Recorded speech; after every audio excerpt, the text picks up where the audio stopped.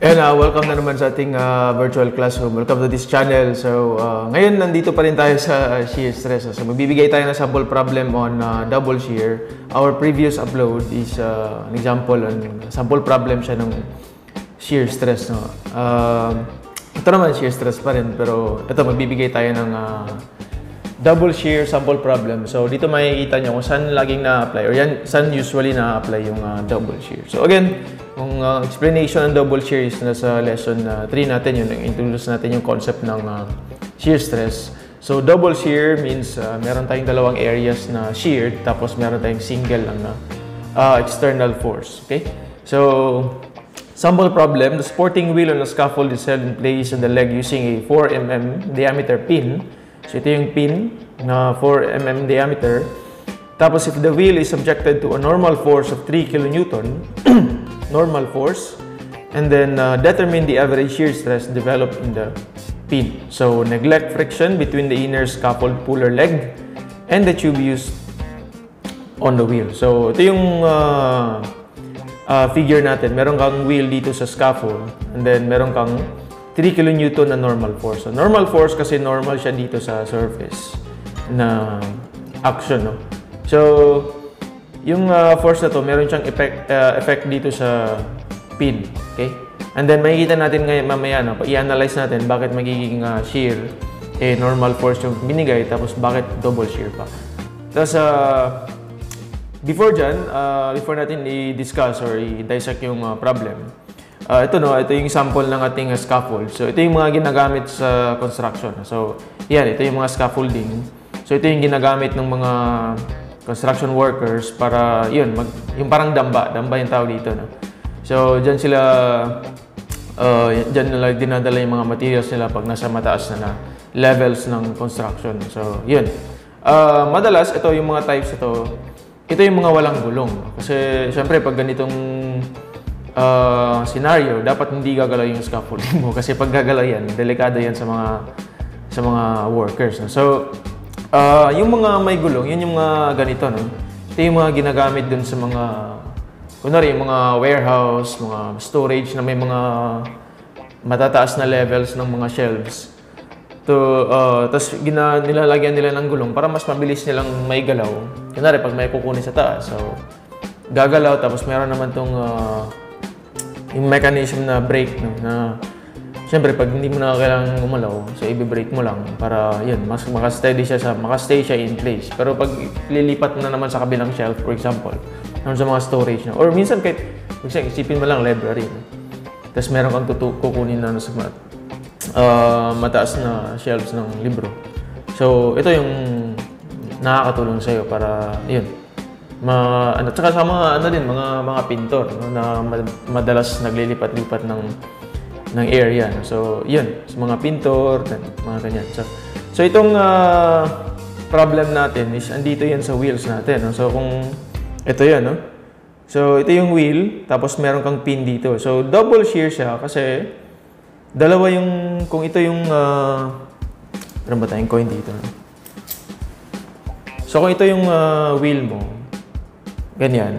So, meron kang, kung andito yung normal force mo, dito yan, di ba? So, ito yung normal force. Dito yan, kung ito yung gulong. So, dito yung normal force. Meron kang dalawang areas na carrying the force. Itong area na to, tsaka area na to. Kasi nga, pin. So, nakapin yung wheel mo, kaya siya gumugulong dyan. So, ito yung dalawang sheared na area. Area dito, tsaka yung area dito. So, kaya siya double shear. Kasi sa isang external force, meron kang dalawang areas magkabilaan carrying your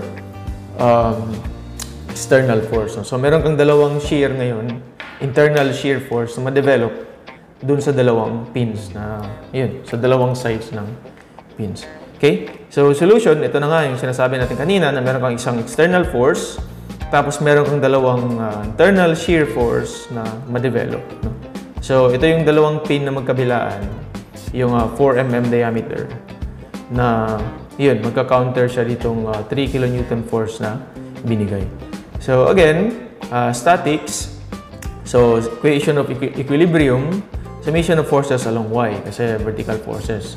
So, meron tayong dalawang V tsaka isang 3 kN.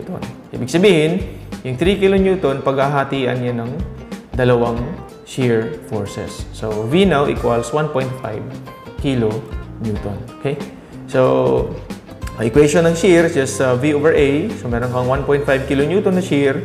Tapos, ang area mo is just the area of the pin. So, ang pin natin dito circular kasi binigyan tayo ng diameter na 4 mm. So, ito yung equation ng area ng circular na area given the diameter which is pi over 4 mm square. So, again, pag nalilito kayo dito, bakit may pi over 4? Kasi diameter yung ginamit natin. So, kung radius yung gagamitin nyo, okay lang din naman. Pi r square. So, yung gagamitin mo, pi 2 mm square. So, madalas kasi yung binibigay sa atin na data is diameter. So, para mas mabilis, pi over 4 diameter square. Okay? So, ko-convert na natin yung kilonewton to newton kasi yun nga, yung partner ng newton is laging mm square para makakuha tayo ng megapascals. Okay? So, evaluate lang to. 1,500 divided by pi over 4 times 4 squared. That will be equivalent to a shear stress of 119 megapascals. So, again, this is an average shear stress which is equal to 119 megapascals. Okay? So, yun na yun. Yun na yun sa pag-solve ng double shear. Kailangan lang ma-account mo yung areas na involved. So, dalawang areas involved dito. So, kailangan lang ma-account. And then, ano pa ba, no?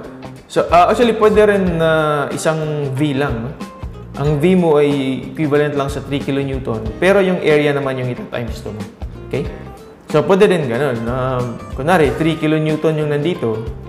3 kN na shear, tapos ito naman, lalagyan mo ng times 2. Kasi nga dalawang areas. So, parang single na V equals 3 kN, tapos meron kang times 2 dito, kasi dalawa yung areas. So, pareho lang din yung effect. Kasi yung 3 kN mo supposedly, madi-divide 2 kasi may 2 ka nilagay. So, babalik ka din dun sa 1.5. So, pwede rin gano'n, no? Pwede yung V yung hatiin mo, one half na force. Pwede rin isang single V which is equal to 3 kN agad. Pero yung area mo, ito times 2. So, pwede gano'n, no? So, yun. Yun, sana ulit ay medyo madali lang, no? Napadali natin. Yun, salamat ulit sa pagsama and see you sa next lesson or yeah, see you sa next video natin. Thank you.